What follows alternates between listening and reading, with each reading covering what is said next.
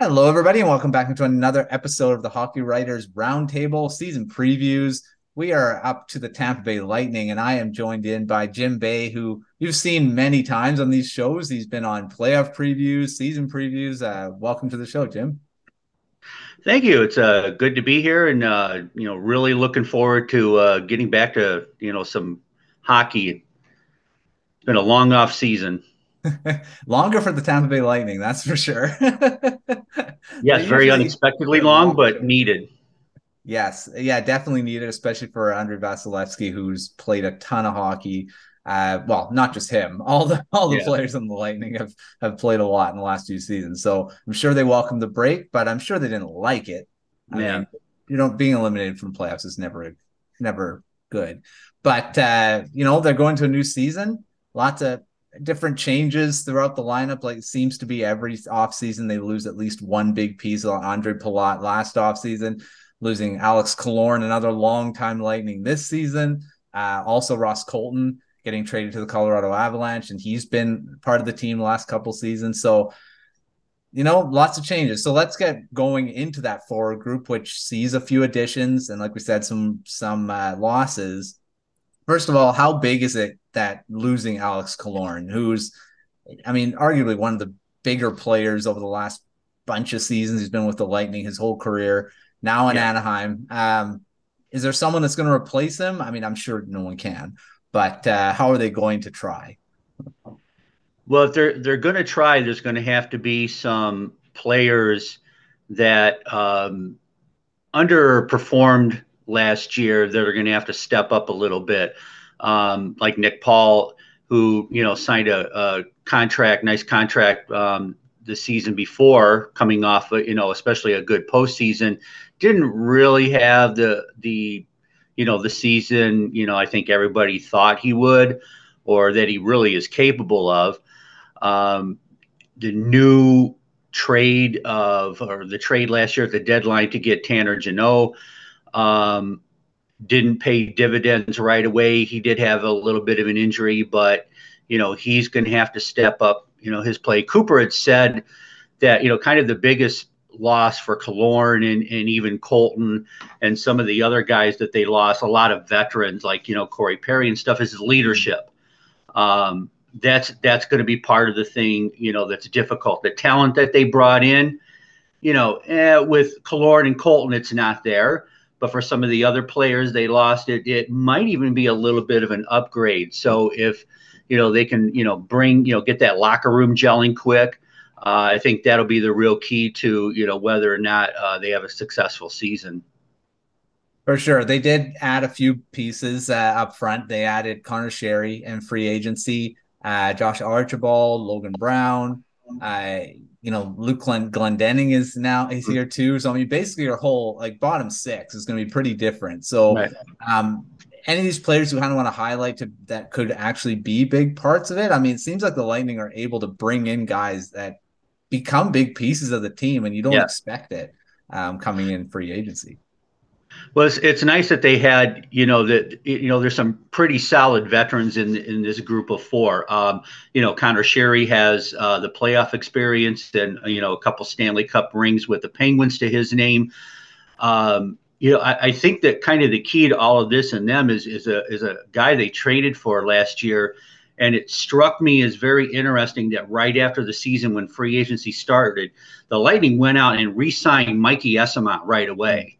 Um, he's kind of a under the radar kind of guy, fourth line, but what he clearly did last season is bring a lot of needed energy to the lineup that was kind of lacking. Some due maybe to a little bit of age, maybe to being really tired, but especially at the end of the season,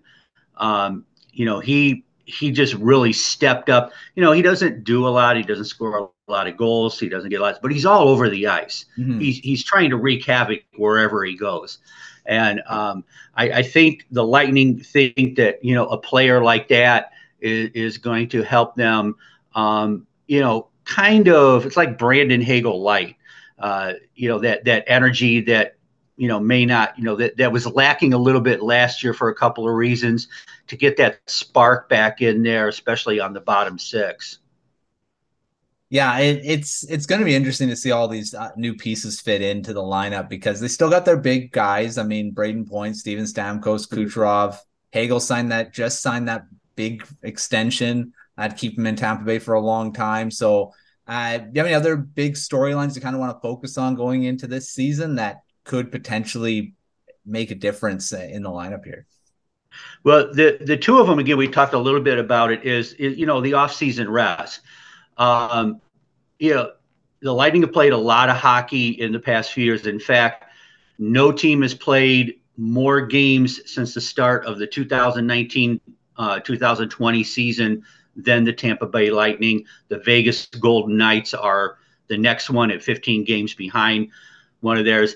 They're a tired team. It's just a lot of hockey, and a lot of that was during COVID. Yeah, the season was shorter and different things, but it was been kind of a really weird 4 years. And when you play that much hockey, Stamkos and Kucherov and Hedman are, in their, 30s, which, to me, that's young, but, in hockey terms, you're starting to get up there. So it'll be interesting to see if this rest that a lot of people think, is going to be beneficial actually is. And the second part of that is the workload that Andrei Vasilevskiy is going to have. Mm-hmm. Cooper has already said he's probably going to play about 60 games this year. He thinks that he can do it, that he's done it in the past, that he's healthy, he's rested, he has a new workout regimen. And I think they're so confident in him being able to do that, in the salary cap constraints, they went out and signed a young man by the name of Jonas Johansson from Colorado, who has very little NHL experience. The games that he did play with Colorado, he played pretty well. He did some really good things in the AHL, but they signed, they got him for a very, salary cap friendly price. And I think they're going to say, we can pick the games he's going to play, give Andrei a rest here and there, but we're going to ride the big cat again, and he's rested and healthy, and we'll see if, he responds. He also, at the end of the year, he admitted he had a little bit of an injury too, which, kind of slowed him down. So those will be a lot of things to see, coming off of, the year. Are the, well-rested Lightning going to be able to, kind of get back into gear where they were in previous years? Yeah, still got a lot of talent up front. I mean, that top six is still probably one of the best in the league. So, I mean, it's not like they're losing anything there. Moving on to defense, not many changes here. I mean, you got Victor Hedman still leading the way, Cernak with Sergachev. A few young guys did step up last season. Nick Perbix really came into his own, so he's going to probably have a bigger role this year. What do you see with this defense going forward? Is it as good? Is it good enough to keep going? Or, I mean, like I say, not many changes, so probably is. Yeah. No, that's the very stable part. They lost Ian Cole and brought in Calvin DeHaan. That's a good, trade-off. I don't think they lose anything there. It'll be interesting to see if the, continued development of Nick Perbix and Darren Radish, continue going forward. They both came in and were surprisingly very good. It was good to see, that talent come up from Syracuse and, step in when they had the opportunity. I continue to see their development. They got better, along throughout the season. So it's going to be a good, solid group. I'm looking for Sergachev to step up a little bit more. I think he's ready to take on and then here's another guy, Hedman, who, he looked a little slow last year. He had some injuries, but he's also probably played as much hockey because he's a defenseman, if not more than anybody on the team. I think I was reading something. He's played, he's in the top 5 in minutes played since the 2015-2016 season. And it's a lot of time. So, there's another guy that can, benefit from the rest of the offseason. And I think if he picks it back up, the defense is going to be in really good shape. Yeah, overall, I mean, this group is not old. I mean, Hedman's the elder statesman, I guess. He's 32, and you got like 26, Cernak, 25, Sergachev and Pervich are both 25. Hayden Fleury in there, 27, Zach Bogosian, 33. So he's the oldest, but all these guys are still pretty well in their prime years. So it's a good defense. I mean, I don't think they lost anything there. And DeHaan's a good replacement for Ian Cole. I think so. Overall, this defense looks pretty good still. Yeah, absolutely. All right, we talked about the goaltending there already. Vasilevskiy is going to take most of the starts. Johansson, we'll see how it goes. If they do give him more, then hopefully they do, because like we've talked many times about Vasilevskiy's workload, and if they can keep him healthy and rested for the playoffs, they're much better off, right? So. Oh yeah, absolutely. I think it'll be, just a matter of like looking at the schedule and saying, okay, we got some back-to-back nights. Where do we want each goaltender to play? Is there a stretch where maybe, they have, games every other day, for 5 days, where do we plug them in and stuff like that?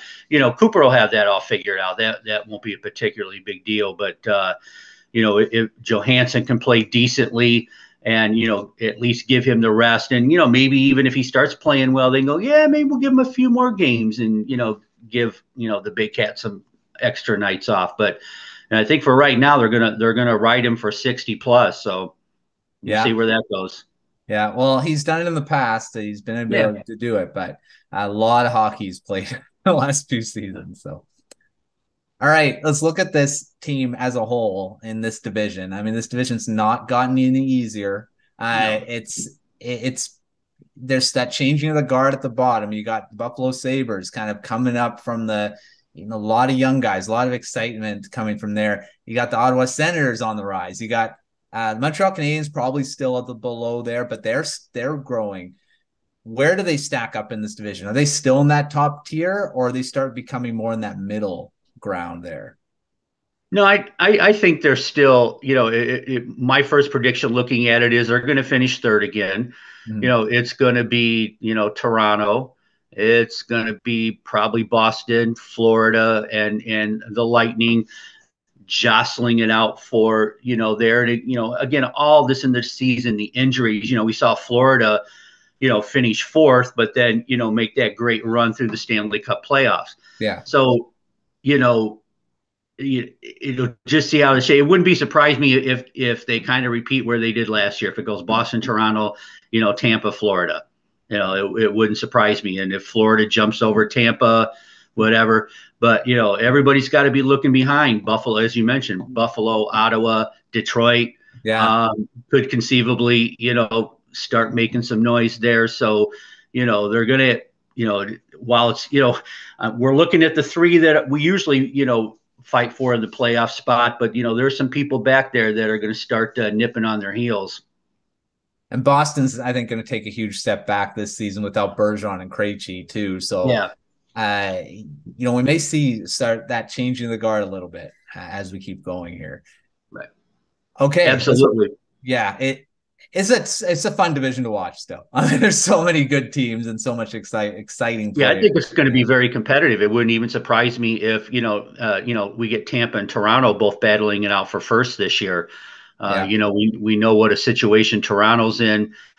They got their first playoff series win in a long time. Their talent is still there. Tampa's still there. Florida off the run. Boston, lost a key pieces, but they're still a good team. So still have Pasternak. So yeah. All right, let's get to our quick fire round. All these fun questions here. Let's start with our one or two breakout stars for the Lightning this season. Well, I think the two guys that we talked about. I'm really thinking that Nick Perbix and Darren Radish are really going to step up and improve from their very impressive seasons last year. I think you're going to look at, again, we're just going to talk about a really solid group. They're going to, I think, hopefully end up with 4 to 5 to 6 guys that they get comfortable that, okay, you can go play with Victor this one, you can play with Sergachev this one, and have that flexibility of the confidence is, we can put them wherever we want to. Because last year, a lot of times when they were coming up, Hedman, I think part of what Hedman did is when he lost McDonough, I think he lost a little bit of confidence in the guy because he didn't know him. So here, he played a lot with Perbix, and there were other guys, and you just look like going, well, I can't do what I normally do because I'm not sure of what's across from me. I think this year he does, because there are 6 guys that he's, are very, 5 or 6 guys very confident in playing with, and I think that's going to make comfortable. And I'm really looking forward to see what Perbix and Radish can do this year. Yeah, I'm excited to see Perbix for sure. He really, like I said, came into his own last season and played really well with Hedman. So full season with him looked pretty good. All right, someone needs to bounce back this season that didn't have a good season last year. That's going to be Nick Paul and Tanner Jeannot. We talked about them too. Nashville didn't see it when they traded him. Tampa didn't really see it when he got here. We know from his first season in Nashville that there's a skill level that he can play at that he didn't play at for the last 2 seasons. Now I'm hoping, like what happened with Hagel when Hagel came over from Chicago, that he had a tough time adjusting. It's not easy for like young kids to come into a veteran-laden locker room and just, jump right in and get acclimated. As much as they all make him feel welcome and stuff, it takes a while. So, Jeannot had last season, he's had the off season. They're going to come into training camp. I would like to see him get, closer to the levels that he did that first season in Nashville. And for Nick Paul, we need to see some Nick Paul from the season before. Yeah. He was certainly a big contributor as a third line guy, and did so much for him, especially in the playoffs, that, he's the one that's going to, really need to have a bounce back season. Yeah, 2 key parts of that middle 6, I guess we want to say. So, yeah, they definitely need to have better seasons than they did last year. All right, an X factor this season. It doesn't have to be a player. It can be a situation. What do you got for an X factor? Well, the X factor is going to be to see whether or not they come back rested and healthy. Yeah. Everybody says they are. There's, reports that, they've been teasing a few things about Kucherov is really, ratcheting up his, off-season conditioning program, that he's very motivated in a very agitated sort of way. He's a very competitive guy. Losing that series in the first round is still not sitting well with him. But, is the rest going to do them good? Are they going to come back, healthy and everything like that? That's going to be a really huge thing. And then the other thing is, how are all these new additions going to fit in? If they have, their top 2 lines are really good, and then the next 2 are that's not going to bode well. Yeah, that's a big thing. We're going to watch that for sure. But that X factor is not going to be, we're not going to know until the end of the season if it works out or not. No, it's a work in progress too. I mean, you're going to see some moving around. There's some extra pieces, that could fit in there. Some younger guys that may be ready to step in. We'll see how this goes. Yeah. All right, let's turn to some rookies prospects. Now, there's not a lot of room for these guys to kind of come up, but what rookie or prospect could surprise and make the roster that no one's expecting? Well, yeah, anybody that would come up from Syracuse, that would be a surprise, because right now it looks like with bringing in all the veterans that, this is, they've got their lineup. But Alex Barre-Boulet had a really good season down in Syracuse. I'm not sure there's too much more he can do at the AHL level to impress anybody. He had an outstanding season. If any year for him to come in and crack a lineup and, have some of these veteran guys that they signed get a few nights off, this would be the guy to do it. He's proven all he can at the AHL level. Now can he take it to the NHL level? Gage Goncalves is another one that might find some time in there too. He had a very good season last year. So those are a couple of names to look for in training camp to see if they get the opportunity to break into that Lightning lineup and at least get share some time with some of these veterans. That might be the key to some of these guys that have a lot of mileage, is to have a guy like in there taking some shifts and then rotating some nights off for some of those guys. Yeah, they almost lost him because he was in Barre-Boulet, went to Seattle on waivers. Yeah. They were able to get him back. Yeah, that was a very weird situation. He's had a very long 2 years. He had that, the back and forth. He has a child now, so there's a lot going on, and it seems that a lot of this has actually helped him, mature as a person, is what we're hearing as well. So, there's that added piece that might help him propel to the next level. Yeah, be the next Ross Colton. Who knows? Yeah. All right, a prospect overall that everyone should be watching in the system this season. Well, the one of the top prospects, or the top, depending on who the ranking, Isaiah Howard has transferred. He played last year at Minnesota Duluth, and he transferred to Michigan State, where he's reunited with his old U.S. national team development coach. And he said that last year he struggled because Minnesota Duluth wanted more of a grinding style. He wants to see it more open. So that's why he transferred to Michigan State and, reuniting with his old coach. It'll be interesting to see if that gives him, the kind of kick. Last year's season was kind of, for him. So, it'll be curious to follow, him and Michigan State along to see, how that develops for him. Yeah, I like him. He's a very skilled player. Where he got drafted by the Lightning, I'm like, they got another one. That's gonna be good in the future.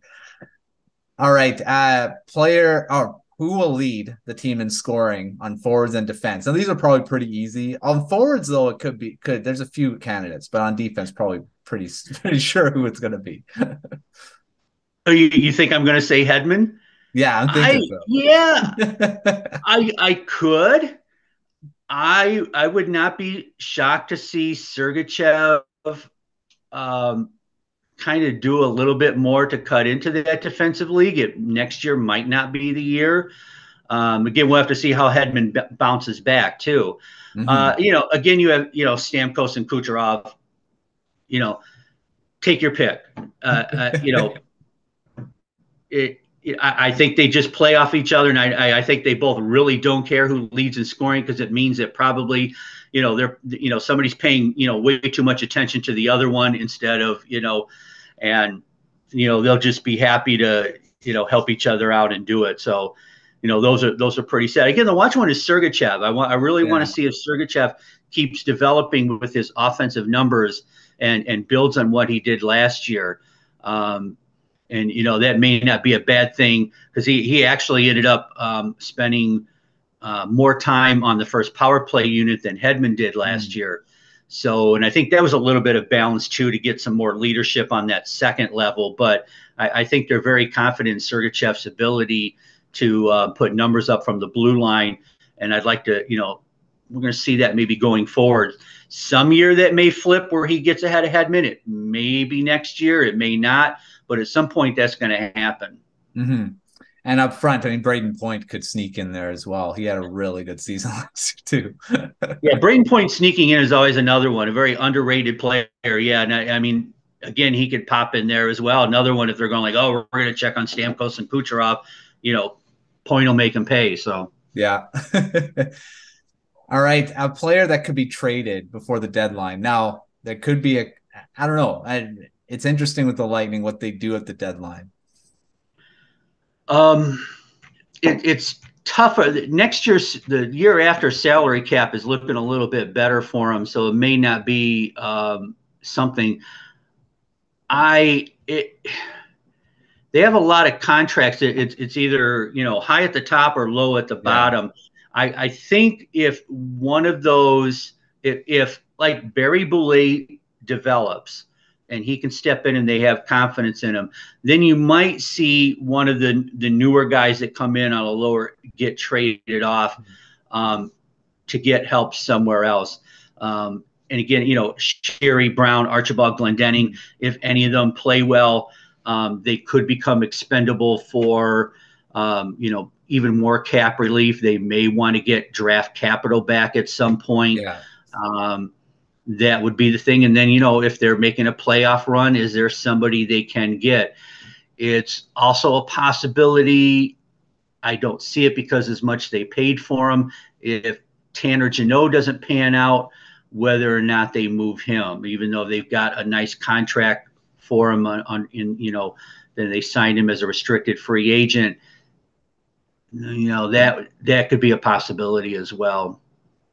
Yeah, I'm sure that they're gonna have patience with him because they did spend a lot of draft capital to get him. Yeah. So, but yeah, you never know what'll happen there. All right, last question, and this is a fun one. Bold prediction or a hot take for this season? My bold prediction is I think there's a really good chance you're going to see the Lightning back in the Stanley Cup final at the end of the 23-24 season. That may not be that hot. That may not be that bold. But coming off the first round exit and everybody's kind of like, oh, here comes the decline, too. And then they made it. Now they lost in the first round and they're getting old and the salary cap and all of that stuff. There's some, doom and gloom there. Don't write these guys off. Don't write them off. It could very well, you could very well see them. And the other opposite hot take of this, they may not qualify for the playoffs. I mean, that could be the real more hot take. I mean, if things aren't going right, if they aren't rested. But I'm really going into training camp thinking this team has a very good shot at making the Stanley Cup final this year. Like I say, they definitely have the guns to do it still. I mean, a lot of these guys are big time producers in the NHL still. I don't see Stamkos slowing down, Point, Kucherov. These guys are still putting up tons of points. So yeah. Hey, I know you don't write the Lightning off. You never do. They just seem to find a way. So, all right, Jim, thanks for coming on the show and previewing the Lightning. Before we leave, give everyone your social media, where you find your stuff. Well, I am on Twitter at BaySports007, and that's mostly where you can find me on Twitter. And then, of course, you can follow my writings on the Hockey Writers, where I do Tampa, and now a little more if you wanted anybody out there is a Chicago fan. I just picked up the Blackhawks, so that'll be interesting this year. There's some real good kid there. They got some Connor kid, so yeah, that guy Connor Bedard. I don't know who. Yeah, that's his name. That's his name. All right. Well, thanks, Jim. Make sure you're following all the Lightning writers at thehockeywriters.com. We got preview posts coming out almost every day. Lots of stuff coming out. Make sure you're giving this video a like. Throw those comments in the comment section below. All the quick fire questions you can answer yourself, and give us your comments. And follow the YouTube channel or subscribe to the YouTube channel if you haven't already. And we'll keep pushing up these preview videos until we get through the whole NHL. So keep it locked to the Hockey Writers, and we'll see you next time on another episode of the Hockey Writers Roundtable.